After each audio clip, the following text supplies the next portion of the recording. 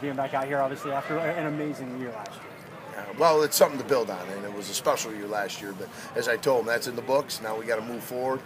We certainly have to look at our personnel, and there was a lot of great production that a lot of those guys who graduated, was able to help us secure the 8 wins and get us to our second bowl game in 100 years of football. So, but I know these kids have worked extremely hard. It's a very close group, very solid. Mindset when it comes to the fundamentals and the importance of working on that. And I saw that today for the first day. But we've certainly got a lot of work to do on both sides of the ball. But I'm going to be excited to see both back ends really compete. Our defensive backs and our receivers. That's the area that I really want to see in this first week really pick it up and really step up and give us the kind of inside look that we're looking for and the kind of production that was lost by some of the guys that left.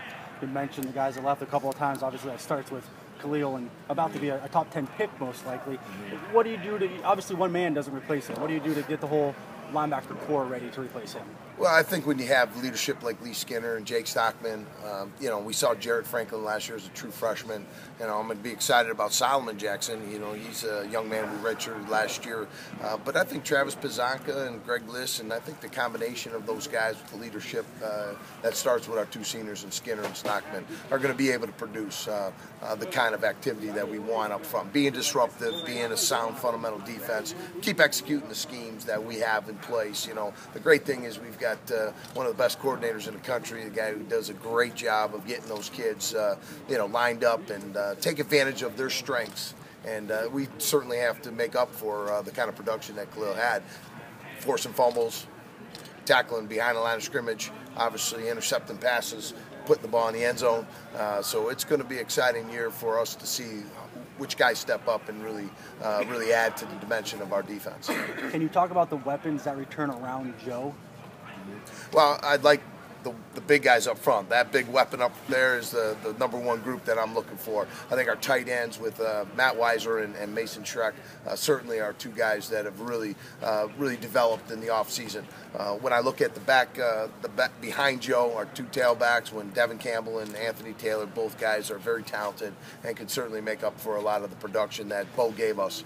But it's on the perimeter. It's guys like Devin Hughes and John Dunmore, 2 seniors that really need to step up with their leadership, but really see guys like Boise Ross continue to grow and be those playmakers, Malcolm Robinson and Marcus McGill. I've really enjoyed watching how they've really matured under the leadership of Alex Nutz and Freddie Lee. So, it's going to be kind of an interesting 15 practices. We're 1 down, we got 14 to go, but I like where their mindset is. They've done a great job in the classroom.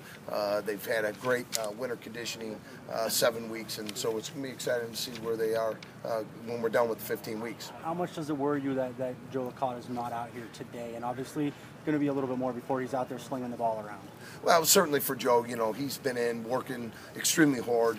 He's certainly a very sharp mind. He's got a good handle on the offense, but it's going to provide some opportunities for Tony and Colin. Those guys are going to have to take full advantage of their opportunities, and that's the way we always talk about that mantra of next bowl in. And those opportunities present themselves.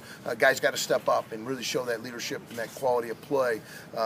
If Joe's not in there, then somebody else got to step in there. But Joe's going to still be the guy that we're going to really develop into being even a better quarterback than he was a year ago. And his leadership is showing. So even though he may not be on the field, he's doing it on the sidelines. He's doing it behind there. He's encouraging guys, and he's really kind of cluing them in on some of the key things that he understands about our offense.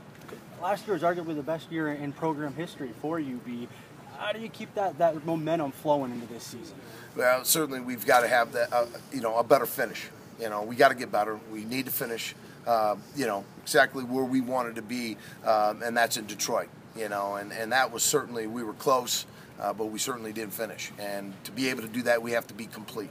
And we have to be completely locked in. Everybody wants to get to the same place. We all know that. But the bottom line is we're all on the same page. And that's what we have to do with this football team, is continue building on something special that occurred a year ago. They had living proof of what it took. They saw a great group of seniors that demonstrated the kind of work ethic, the kind of passion, determination, leadership that you want. So now they got to build on it. They experienced it. They learned from it. Now they got to build on it. Coach, what's it like for you not to have